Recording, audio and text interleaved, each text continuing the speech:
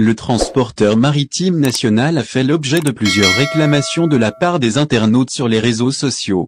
Et ce, suite à quelques modifications qui ont été opérées sur son programme, et dont celle-ci n'a pas pris le soin de les communiquer à ses clients. En effet, ces changements ont été annoncés par le député de l'immigration Taoufik Kedim. Pour rappel, des changements ont été annoncés concernant le programme été 2022 de la compagnie nationale maritime. En effet, celle-ci a prévu d'exploiter 2 traversées au lieu d'une seule le mercredi 29 juin 2022. Et ce notamment, à 11h et à 13h. À défaut de communication, plusieurs voyageurs se sont présentés sur le port de Marseille, sans savoir que leur traversée vers Alger a été reportée pour ce jeudi 30 juin au lieu du mercredi 29 juin dernier. Ce qui a provoqué la colère de ces voyageurs qui se sont déplacés pour rien. Traversée Oran, Alicante, des changements au programme d'Algérie Ferries. Par ailleurs, Algérie Ferries vient d'annoncer quelques nouveaux changements d'horaire pour son programme reliant Oran vers Alicante en Espagne.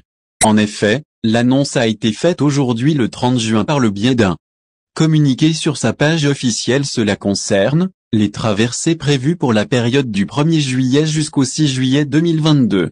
Ainsi, pour la première desserte du mois de juillet prochain, reliant Oran à Alicante, celle-ci reste celle modification, à savoir un départ prévu à 19h. Pour le reste des changements, le programme s'étalera comme suit, dans le sens Oran, Alicante, départ prévu pour le 2 juillet à 22h au lieu du 1er juillet 2022. L'arrivée est prévue pour le 3 juillet à 10h, dans le sens Alicante, Oran. Le départ est programmé pour le dimanche 3 juillet à 19h, au lieu du samedi 2 juillet 2022. Et l'arrivée au niveau du port d'Oran est programmée pour le 4 juillet à 8h. Il faut savoir qu'Algérie Ferries exploitera son navire le Tariq Ibn Ziyad. Et ce, pour assurer ses dessertes. Toutefois, la compagnie annonce qu'elle reprendra son programme initial depuis Oran vers Alicante, à compter du 6 juillet 2022. Par ailleurs, le secteur des transports algériens a fait cette semaine objet de plusieurs annonces concernant des perturbations et des changements d'horaire. À commencer par Air Algérie, qui a déjà fait part de quelques perturbations relatives à ses vols nationaux et internationaux. Et ce, pour la période du 1 au 6 juillet 2022.